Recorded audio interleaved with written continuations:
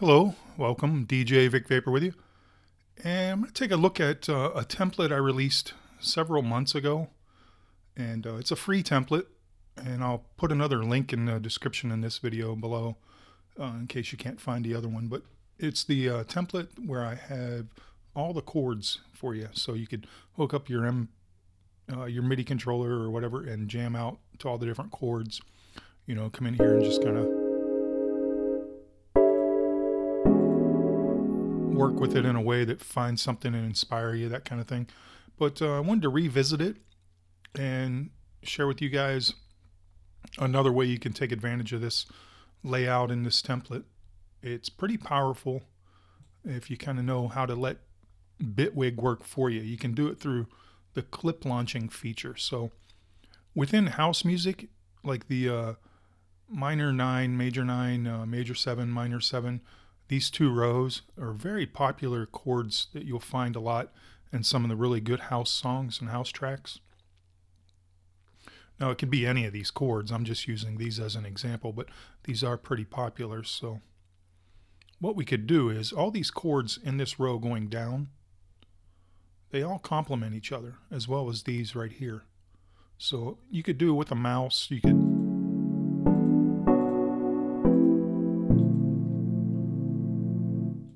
you could kind of jam out like that. Or using the clip launcher, we could double click this guy, go to the inspector, and bring it up. And now we can tell the clip how to behave in relation to the other clips around it. So we can set up follow or what they call next actions. So currently you see that it's the next action is listed as do, and the do feature is to stop. But if you open that drop down box, then you've got all these other directions you can tell it to go. And then here on this after right here, the first number represents the bars, beats is the second number, and the third number is the notes. Bars, beats, and notes. I think the last one is set at 16 notes. So it's like bars, beats, and 16 notes. So we can tell it specifically how quickly we want it to behave from the do action. So we've got this one highlighted. I'm going to tell it to play other. That'll include itself or another one. And I'm going to tell it to do it. I'm going to do it every 3 beats for that one. And I'm going to stay right in this row. This row here, we're just going to work with this row. And I'm just going to go to the next one, and I'm going to say play random, and let's do that one every 3 beats as well. Now we'll go this guy, we'll say play other, and after 1 bar. And you kind of get the process now, so I'll just kind of go through here real quick and set these up.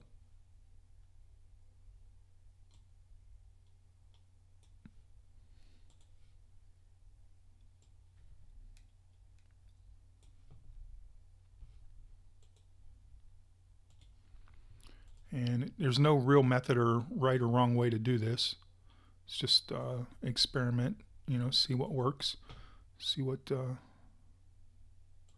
happens for us. I'm trying to make it as random as possible so that I get a good variety of different notes being played for myself here.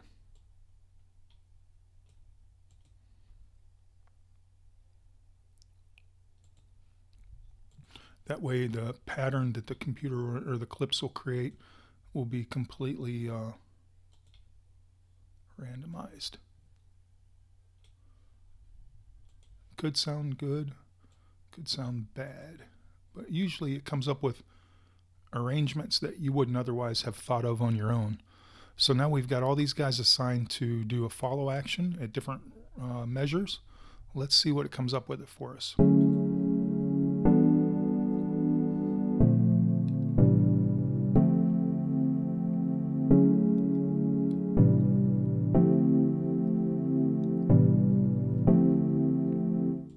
So pretty cool stuff. Let's go ahead and record that in. I'll just hit the record button here, and then I'll hit play on the first one. It'll record whatever comes up for us. Let me hit stop twice. All right, so now it starts at the 1. All right, so let's record this in.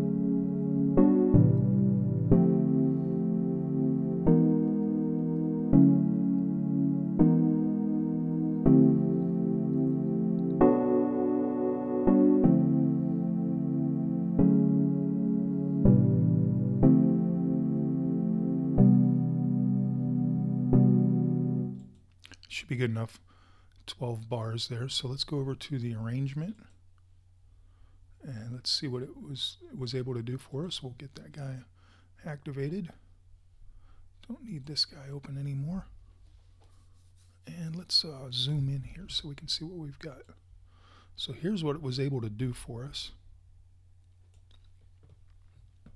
So what I will do is bring this down to the 12th bar there, and then I'm just going to highlight everything, right click, consolidate. Now we've got everything in one big clip here. We'll go to edit, and there's our chord structure. So that's what the computer came up with for us right here. So now we can go in and manipulate and do things, you know, and work with them a little bit to give them a different flavor or a different arrangement. And let's take a look at how we can do that. Let me go back to arrange real quick here, make sure I've got the loop set at the right length.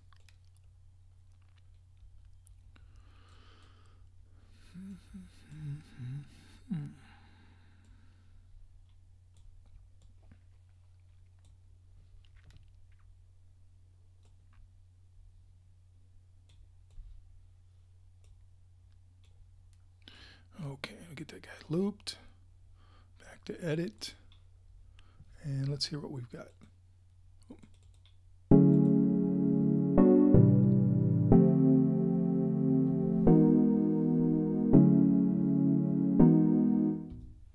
Didn't really care for this quick change, so we'll just get rid of these guys. Get rid of those, and let's say we extend these over. Now let's hear that.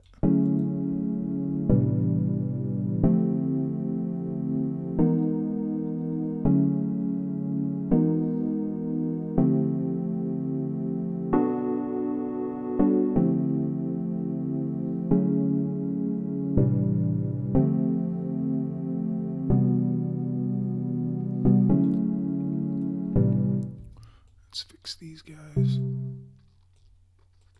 Alright, so one of the other things we can do here, I don't like that change either.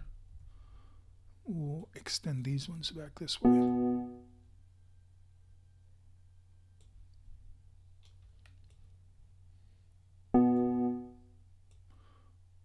So one of the other techniques that you can do here that will bring your progressions to life is you can kind of break the chords up a little bit. They don't have to all be this same measure or, you know, right there. So just maybe highlight the first 2 on this one, and I'm doing this randomly, and we'll bring these notes back to say like right there. And let's go the first 3 on this guy, or actually let's just go the first 2 on this guy again, and we'll bring them back to say like right there.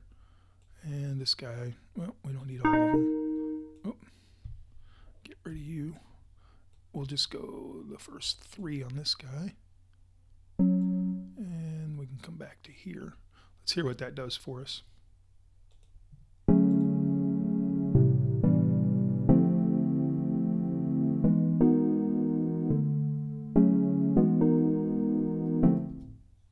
right, that's a little aggressive on this one. So we will bring this guy back up here, and let's bring this guy over 1, or more than 1, somewhere in there, and let's kind of do the same thing right here. See what we get.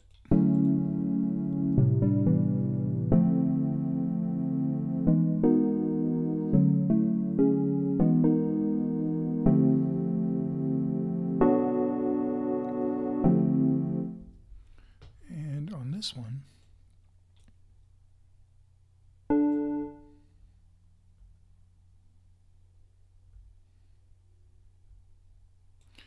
let's just move this guy forward for us. And you can see real easily if you just kind of subtly move things around, you can come up with some pretty complex sounding arrangements here. So we will go, let's go with this one. Let's move these guys back. Move this guy back. And we'll take these guys. Move that guy back. That guy back. So let's see what that sounds like.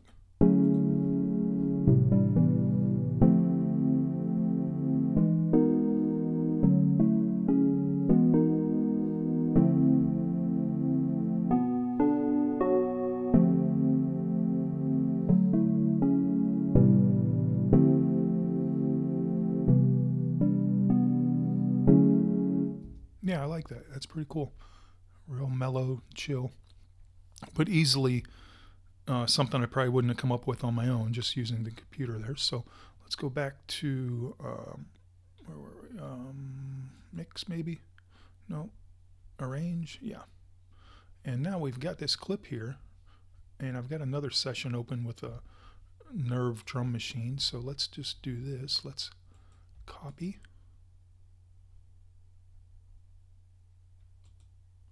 And we'll go over here to this guy, add an instrument track,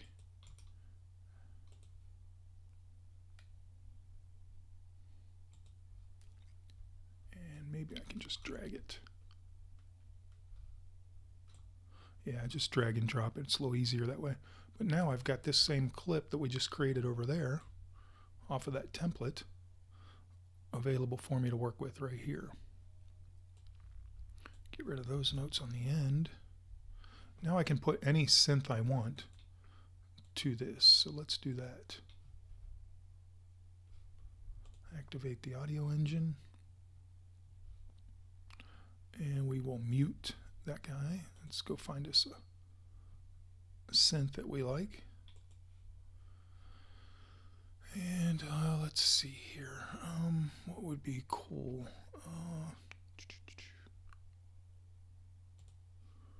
Let me grab Bluetooth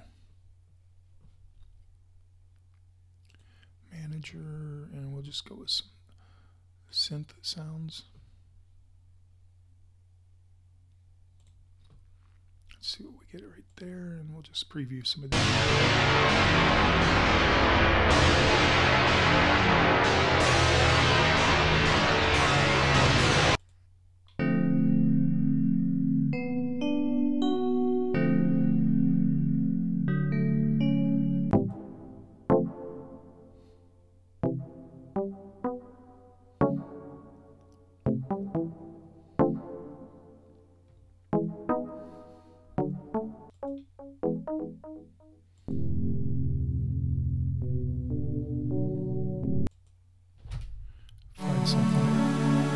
Find something that inspires us a little bit.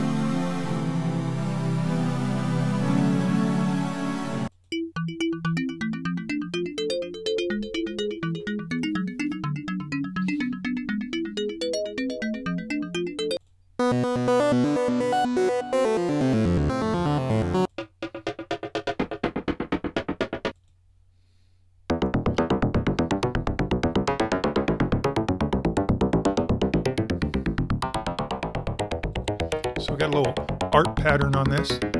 Let's hear what it sounds like with some drums.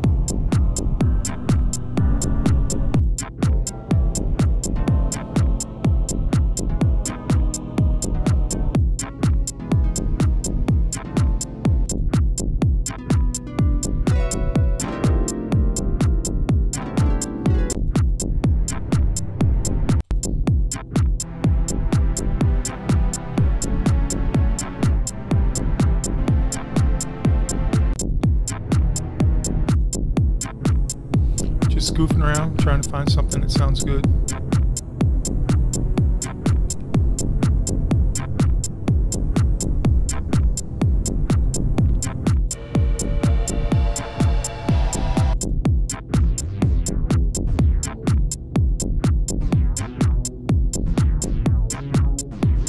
But obviously the sky's the limit here.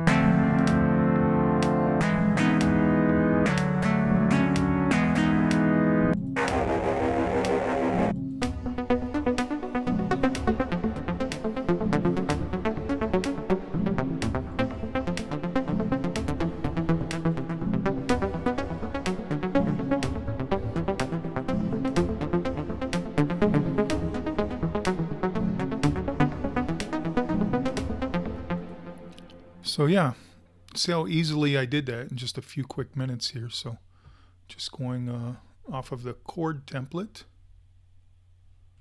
that again is a free download. I'll put the download link in the description below, but I released this one a while back. It's been a couple months ago, I think, or maybe a little longer. Really cool stuff, easy to inspire you, easy to get things going. A lot of cool chords to work with, more than you'll probably ever need. So if you're not too in-depth with music theory or don't want to spend a lot of time trying to hash out a killer chord progression, this is a great way to take Bitwig Studio and kind of let the clip launching or the follow actions work for you. So hopefully it was fun for you and you were able to learn something new. Thanks for tuning in. Thanks for pushing play. And we'll catch you on the next one. Peace.